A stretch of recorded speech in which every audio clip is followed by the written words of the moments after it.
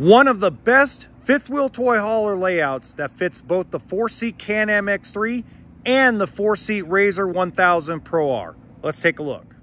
Welcome to HBRV Lifestyle. They call me the Honey Badger because I give it to you straight and transparent about the RV business.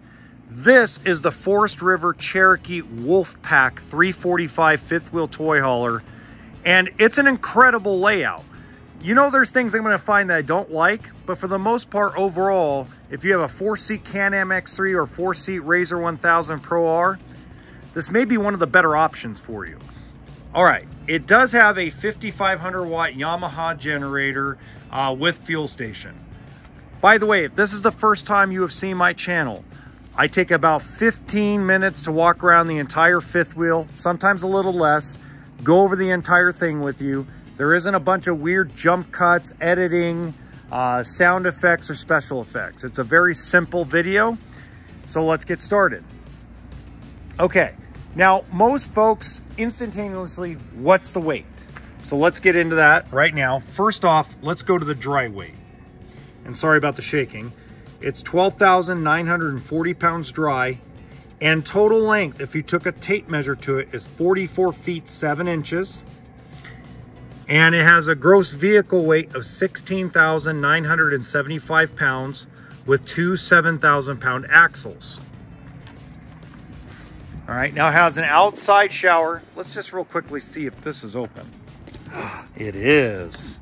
Okay, so you can see it has a decent pass-through storage. Not as good as some of the Rogue Armoreds I've filmed. But by the way, they're built out of the same factory, just so everybody knows. 2 propane tanks, black tank flush, outside shower, which I already mentioned earlier. Dual axle, and it is prepped for an auto level system. It doesn't have it on it right now. In fact, it has the electric stabilizers, but it is prepped for auto level. Some folks like it, some folks don't. Some folks rather save the money and just have the stabilizers. That's personal preference. It's prepped for a backup camera, 2 large power awnings that cover almost the whole length of the fifth wheel. So that's kind of nice to have, especially if you have a rainy day going. The other thing I really want you to notice is they went to this tankless on-demand hot water heater. I'm not sold on it yet.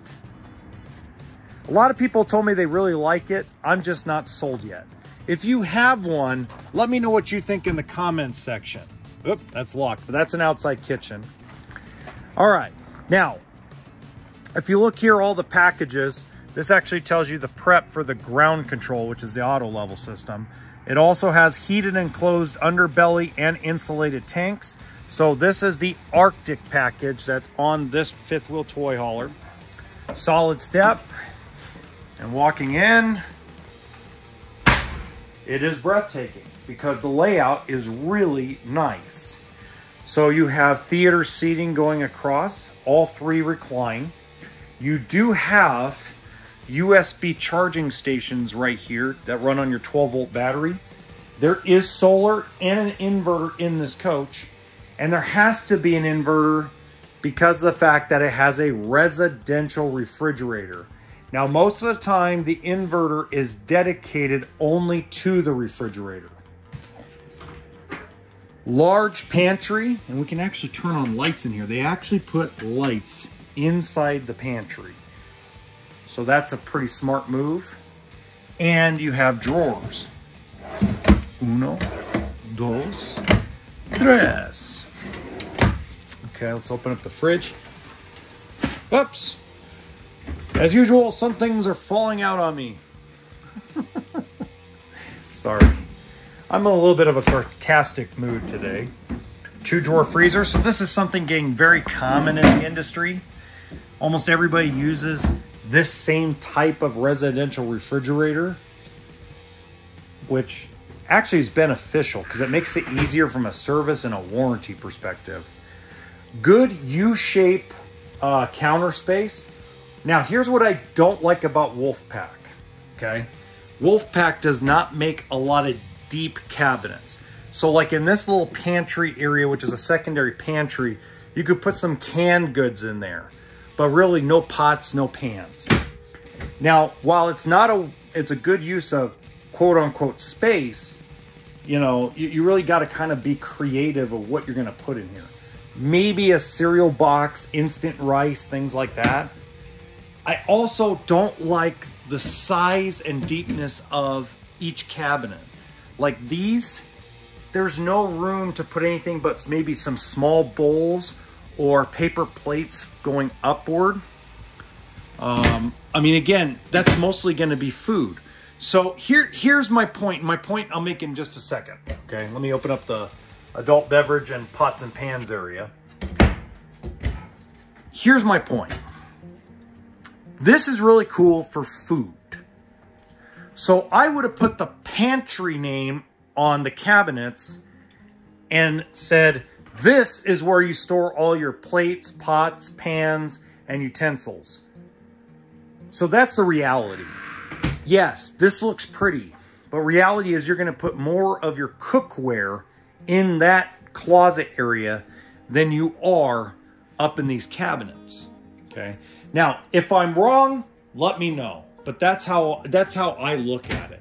Is it a bad thing? No, it's not a bad thing, but it's just something I'm like, hey, put the pantry name where the pantry belongs, right? All right, one-piece sink. Everybody knows I love that. Pozole, chili, tortilla soup. You need big pots. Can't wash a big pot inside a divided sink. They added 2 drawers down here, which I like. Another small cabinet for, you know, canned goods, dry goods. And then small oven, like a little pizza oven. And you get your 3-burner stove. Let's get that out of here. Overall, the counter space is very similar to the other Wolfpack floor plans and the World Armored floor plans, which is pretty good. I like the fact that they put little bar stools here, because then it feels like, you know, you can have breakfast down here while somebody's cooking. It feels like you have more seating arrangement. Somebody can sit on the bar stools and watch the TV and the fireplace. So that's good stuff. I like the fact that they put more pantry food space here. Maybe linens. So there's not a lot of waste of space in this fifth wheel toy hauler. I just don't like how it was named, right? Okay, so you got your fireplace, place for a TV. It's got 2 air conditioners. It is pre-wired for Wi-Fi. You got your loft bed up there. And we walk into everybody's favorite part, which is the garage. 14 feet, 6-inch garage, even with the patio kit. So you have, whoops. So you have the patio kit, the booth dinette, and the queen bed. An echo. Okay. Another place to put another TV. Place to put some hangables, washer, dryer prep, and your half bath. That's not bad. That's actually pretty good. And they, wow. Now this I didn't notice. They actually put a medicine cabinet in the half bath. Somebody woke up and decided to get some practicality. Okay. So 14 feet, 6 inches. You could fit the majority of 4-seat side-by-sides in there. And now what we're going to do is we're going to walk up into the baño. Now this is the worst part of the fifth wheel, only because of the way they situate things. Now, the toilet position, perfect. Don't feel like a sardine can. Except for that medicine cabinet right there. If you're taller, you're going to have to kind of lean. So, like, I'm going to sit here. And I'm feeling fine, but if I turn my head, I'm looking at myself. Decent sized sink, another medicine cabinet, and standard 1-person shower. I mean, it's not horrible. You're not going to hit your head, but good Lord. I mean, I know you're trying to take up some space and give people storage, but whew, good Lord. Okay, walk around queen bed, lots of clothing storage inside the bedroom, above the bed.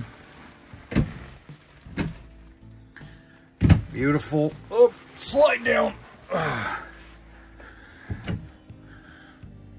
Good hangables. I mean, look at that. There's a cutting board. That goes in the kitchen. Drawers. I mean, not bad, guys. I mean, it's an entry-level fifth wheel toy hauler, because you're going to be priced, more than likely, most dealers are going to price this under $75,000. Okay, most of your nicer, higher-end fifth wheels are going to be 90 to 100. So this is probably middle of the road. Okay, if you have any questions, let me know in the comments section or in the description box below. You're gonna see all my contact information through social media. A lot of you guys like to send me some DMs through Messenger, Instagram, etc. I also have my dealership's website in there as well. And in the top right-hand corner of this video, you're gonna see another really cool garage model fifth wheel toy hauler.